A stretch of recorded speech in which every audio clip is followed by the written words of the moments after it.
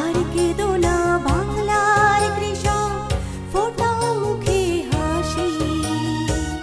তোমরা দেশের আসল নায়ক, বলবে বিশ্ববাসী।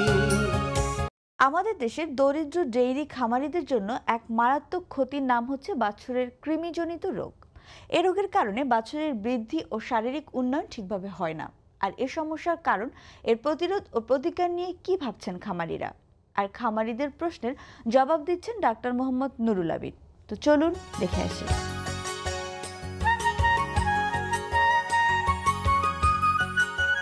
স্যার, আমার খামারে স্যার আমি নিয়মিত বাছুরকে পর্যাপ্ত পরিমাণে দুধ খাওয়াই, কিন্তু দুধ খাওয়ার পরে বাছুরটা আপনার হজম করতে পারে না, কিরমিরিতে আক্রান্ত হয়। এখন স্যার এই কিরমিরিটাকে কত কি পরিমাণ এটার কিরমিরির ডোজটা দেব, এটা আমার একটু ক্লিয়ার জানান। খামারি ভাইরা, আপনাদের মনে রাখা অত্যন্ত প্রয়োজন, যা গুরুত্বপূর্ণ সেটা হলো যে আমাদের দেশে সাধারণত একটি নতুন বাছুর জন্ম নেওয়ার সময় সে কিন্তু কেঁচোকৃমি দ্বারা অর্থাৎ রাউন্ডওয়ার্ম দ্বারা আক্রান্ত হয়েই জন্মগ্রহণ করে। এখন ওই বাছুরকে তার চাহিদা অনুযায়ী যদি আমরা দুধ খাওয়াই, দেখা গেছে যে পেটে কৃমি থাকার কারণে তার শরীরের অর্থাৎ নাড়ির মধ্যে বিভিন্ন জায়গায় কিছু না কিছু ক্ষত থাকে। এখন যখন দুধ ওই হজম প্রক্রিয়ার একসময় ওই নাড়ির ওই জায়গাটায় পৌঁছায়, তখন কিন্তু সেখানে ওই ক্ষতর মধ্যে থেকে কিছু আম তৈরি হয়, কিছু সিক্রেশন হয়, লালা। পাশাপাশি ওইখানে কিছু ইনফেকশান আগের থেকেই হয়ে যায়। এই ইনফেকশানের জায়গাগুলিতে কিছু ব্যাকটেরিয়ার সংক্রমণ ঘটে, যেমন সালমোনেলা বা আর অন্যান্য যে ব্যাকটেরিয়াগুলি আছে সেগুলো সংক্রমণ ঘটে। বাছুর যখন দুধ খায়, তার চাহিদা মাফিক দুধ খেলেও সে হজম করতে পারে না। দুধ ছ্যাঁকড়া ছ্যাঁকড়া পাতলা দুর্গন্ধযুক্ত পাতলা পায়খানা করতে শুরু করে।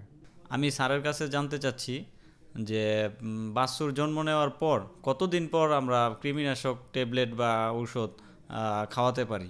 আসলে আমাদের কখন কৃমির ওষুধ খাওয়াতে হবে এই ধারণাটা আমাদের এখনও পর্যন্ত অস্পষ্ট। মনে রাখবেন, আমাদের দেশে যেহেতু নিয়মিত গাভীকে আমরা কৃমিনাশক ঔষধ প্রয়োগ করি না, যে বেশিরভাগ বাছুর প্রায় শতকরা 98 থেকে 99 বাছুর মায়ের পেটের থেকে জন্ম নেওয়ার সময় যেহেতু কৃমি নিয়েই জন্মায়, এজন্য আমাদের সায়েন্টিস্টরা গবেষণা করে দেখিয়েছেন যে জন্মের পরে বাছুরকে তার মায়ের ঘ্যাগড়া দুধ খাওয়ানোর পরপরই কমপক্ষে একটি কৃমির ওষুধ খাওয়াই দেওয়া উচিত। তো আমরা জানতে চাচ্ছি যে মানে এটা কি পরীক্ষার মাধ্যমে, না যে কোনো বাজার থেকে ফার্মেসি থেকে যে কোনো ধরনের কৃমিনাশক ট্যাবলেট খাওয়ালেই হবে? সুন্দর কথা। আমাদের যার যার ঘরে গর্ভবতী গাভী আছে এবং আমরা ধরে নিব যে এটা 2-4-10 দিনের মধ্যে বাচ্চা জন্ম নিতে পারে, তাহলে তার আগেই আমরা স্থানীয় যিনি প্রাণী চিকিৎসক আছেন তার কাছ থেকে পরামর্শ করে হোক অথবা আমাদের পূর্বের অভিজ্ঞতার আলোকে হোক, অ্যালবেন্ডাজল গ্রুপের একটি বড়ি, সেটা হতে পারে হেলমেক্স, হতে পারে এন্ডোকিল বা এই ধরনের অন্য কোম্পানি যা তৈরি করে, এই জাতীয় ঔষধ কিছু আমাদের আগেই কিনে ঘরে রাখতে হবে। এই অ্যালবেন্ডাজল গ্রুপের ঔষধগুলো সাধারণত কেঁচোকৃমি বা অন্যান্য পিনওয়ার্ম, থ্রেডওয়ার্ম, হুইপওয়ার্মের এগেনস্টে কাজ করে। আমরা যদি এই ট্যাবলেটটা একটা বাছুরকে খাওয়াতে পারি, সেখানে আমাদের বিবেচনায় আনতে হবে বাছুরের দৈহিক ওজন।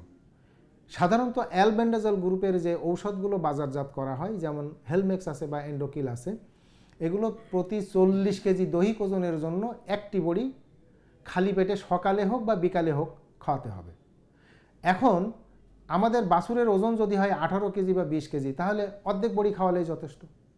আর যদি এটার ওজন 25 কেজি বা 35 কেজি হয়, সেক্ষেত্রে আমরা ওই সামান্য একটু কম না খাওয়াইয়ে পুরো একটা আস্ত বড়ি পানিতে গুলে আমরা খাওয়াই।